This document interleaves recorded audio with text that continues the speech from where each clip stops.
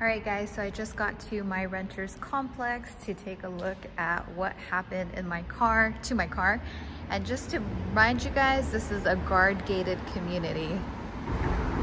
So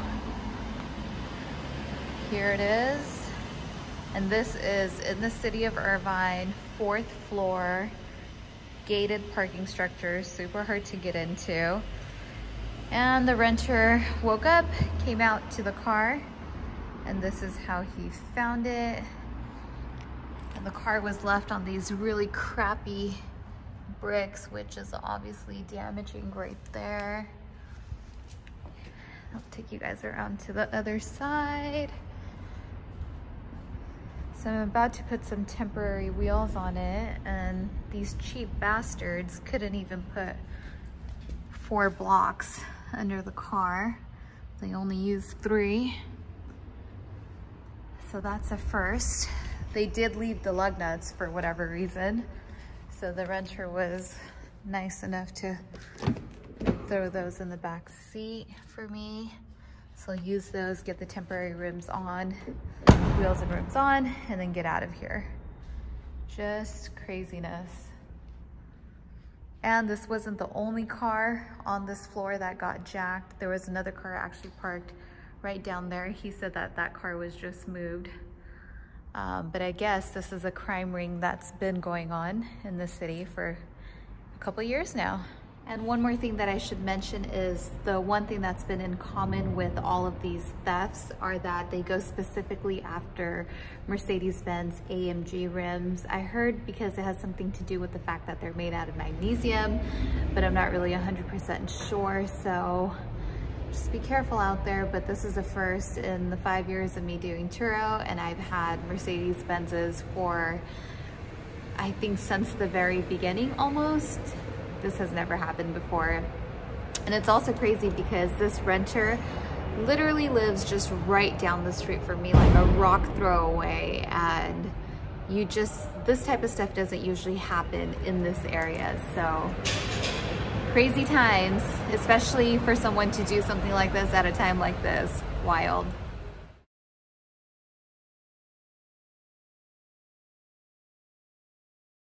The best wheel and tire place. Nears chrome plating, wheel repair, powder coating. That's the owner. They service hundreds of dealerships and businesses, and they're absolutely amazing. I've been coming here for years. So pulled out one of the bricks, and the side skirt is definitely damaged, and it's damaged in all the spots. As you can see, it's like dented. So I'm gonna have to add that to the claim for those repairs. Still have yet to remove this one, but it's probably gonna be a similar situation. At least these thieves left behind the lug nuts, which I think those are like $8 a piece. So thank you, thieves, for at least doing that much.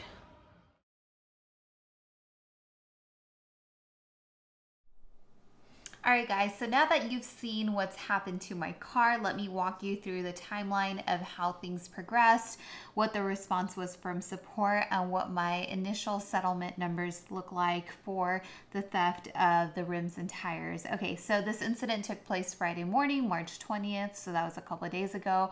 My renter contacted me right away. He was a super awesome guy, and it's always so much easier to deal with these situations when you have somebody on the other end who is really willing to help and also just caring, I guess you could say. And this renter was exactly that. He took it upon himself to call the cops. He filed the report with Irvine PD. He met with the cops, and he actually filed the claim on his end as well without any guidance from me. So that was really cool. Simultaneously that weekend, I had filed a claim as well. So it's funny because we both did it. And that's what sort of prompted, I guess, that automated message that I received through the messaging. And if you guys want, actually, I can, now that I have my computer, I can read it up read it for you guys. But while I pull that up, on Friday when he initially contacted me, you know, his first message for me was, what do I need to do in terms of Turo? So I did give him Turo's phone number. I said, you know, you need to get in touch with their emergency line and they'll walk you through what to do in this situation, especially because a situation like this I was super unfamiliar with. I mean, in most situations I can pretty much troubleshoot it on my own, and you know, if a tow needs to be set up, I can either advise them to use their AAA if they have AAA to save money, or if I can recommend them a towing company that I've worked with, or I recommend them to Turo's emergency roadside assistance so that they can set that up. But unfortunately, this wasn't one of those cases, so I could not recommend those things in this scenario. So I had to just give them their number so that he can get in touch with them. But Friday, Saturday, Sunday, he was not able to get any support from Turo in terms of what he was supposed to do in that situation. And then same thing for me as well. Then the next time that I heard anything back from Turo was on Tuesday, and that was through my claims being processed. And so that was the initial sort of acknowledgement of the claim, just checking all the boxes, all the photos were there and everything that needed to get the claim filed. And then actually by Tuesday evening, I had received the first sort of settlement figures for the claim, and the figures were really interesting to say the least. So the first numbers that came back was that the total claim was coming out to be just under $2,500. But over the weekend, I had already contacted my dealership, Fletcher Jones, which is where I got the car from, because obviously they have on file what the original rims were, and these were AMG rims, just to keep that in mind. So I already knew what this was going to cost, and it was not anywhere near $2,500 because those rims are quite expensive. So when I got the initial estimate back from Turo, they were valuing the new rims at $292 per rim, which is really crazy. You actually cannot even find, or you can barely find, replica AMG rims for that price, let alone the actual original AMG rim for that car for that price. And I did actually get back to my claims agent because on the actual estimate, it didn't even have a part number or where that rim was from that they quoted. So I had to get back to them and just ask, like, where can I find this rim that is the rim that belongs to my car for $292? And they actually got back to me saying that they didn't know. So that just goes to tell me that, you know, they definitely didn't quote that correctly. But then again, like I've said in all of my previous videos, when you get these initial estimates, don't worry. You almost always have to file a supplement and just get them the documentation that they need that shows what the actual cost is, and then they kind of go through that and then they'll adjust the estimates. So that's exactly what I did. I had actually already submitted the initial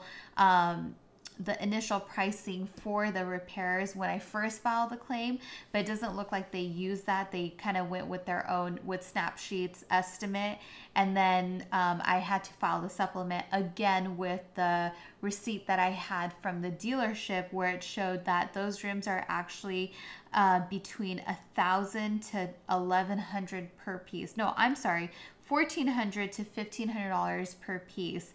So they're quite expensive just because they are the AMG line rims. So I have that supplement currently pending.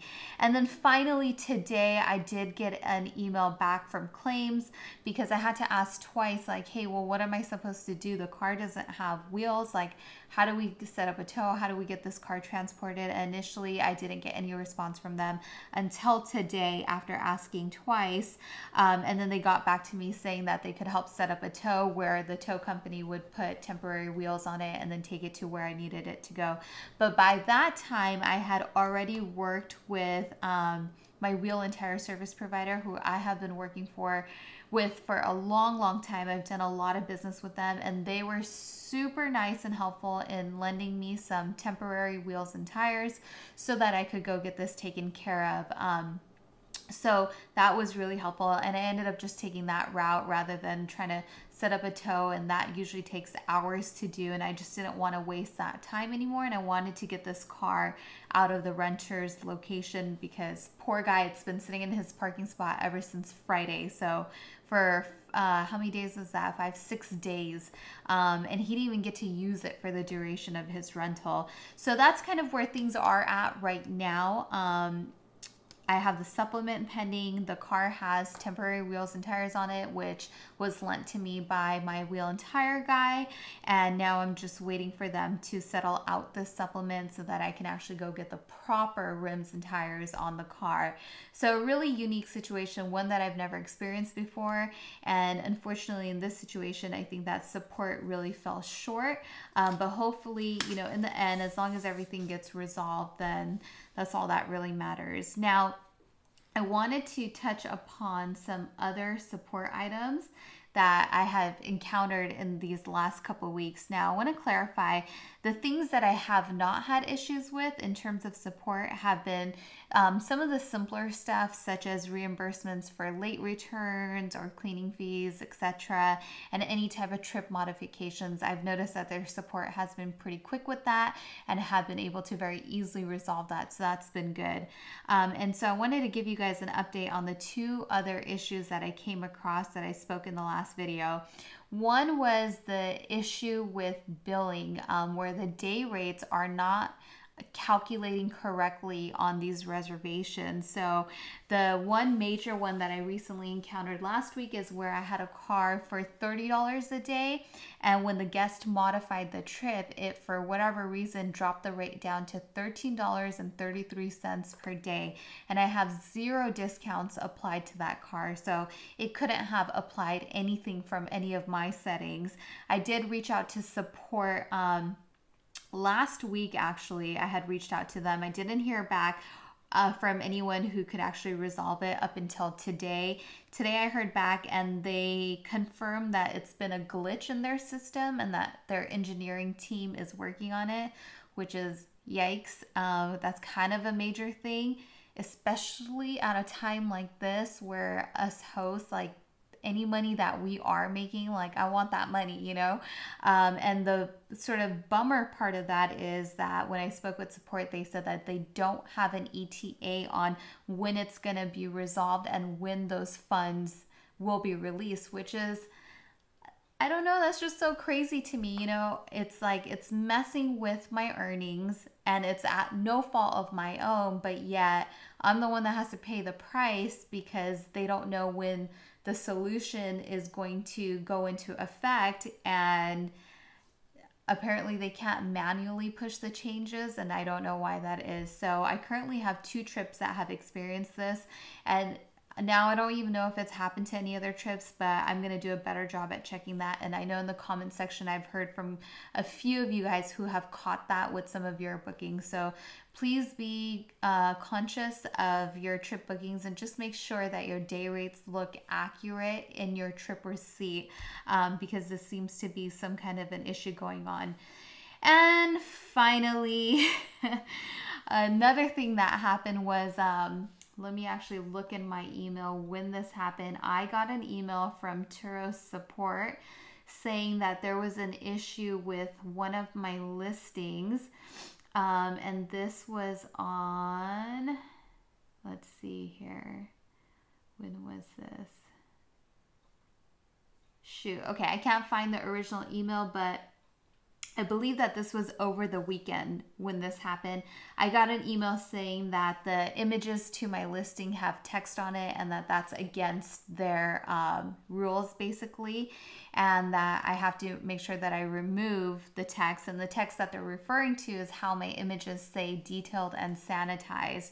And so I responded in a very nice way, and I just explained that, hey, you know, like, given the situation that we're going through right now, obviously unprecedented times, that's why I have placed this text on the images, and it's just to reassure guests, because images are that first point of contact, that first point of sale for people. They don't see your descriptions right away, but what they do see is the pictures, you know?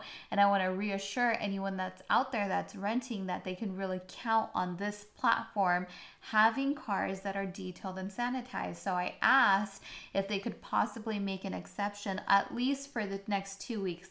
And I even said, like, we can even put a timeline on it. Like, we can say, hey, by, you know, second week of March, you need to change your photos. So I asked if we can make an exception. They got back to me and saying that unfortunately due to the terms of the listings that they cannot do that and that I would need to remove that. Otherwise, my listings would be unlisted. And then I just responded back again in a very nice way. And I just asked if the support agent that I was talking to could take it up with the supervisor and just see if an exception could be made just for the next 2 weeks.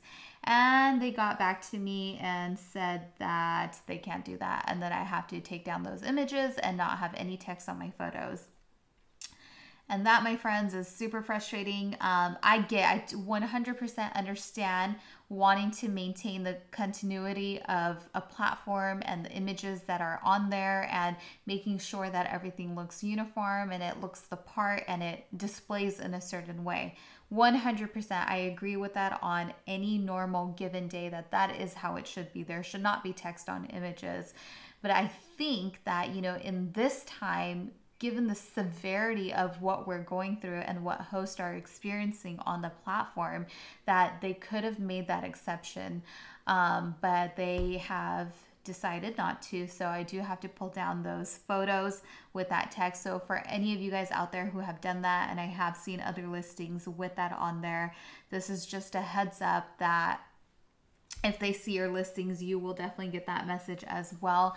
And it doesn't seem like that's something that they're willing to budge on, which blows my mind because it's like, come on, like, we're already not receiving any support from the platform as it is for the most part. And it's like, if a host is really trying to go above and beyond and serve a market during such a hard time, you would think that they would work with you in some type of way.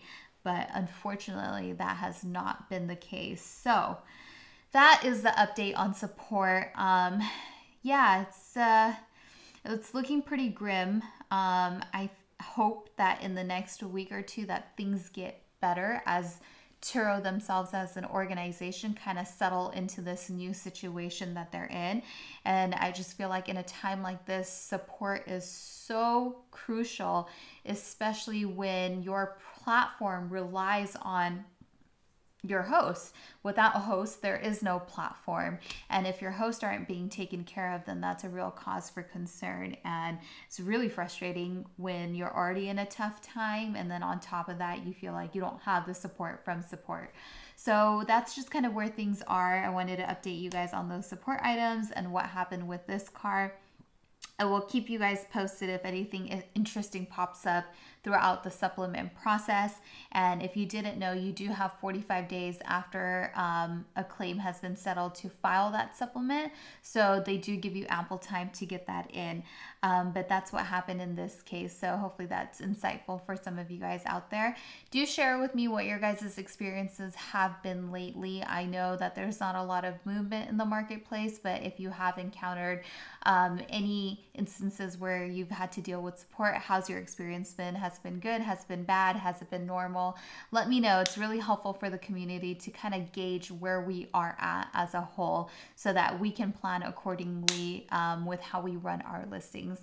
All right, guys, thank you so much for watching. And as always, if you like this channel, please be sure to subscribe and show your support. I am going to do my very best to continue bringing you guys updates with everything that's going on and hopefully really pull through in these next couple of weeks.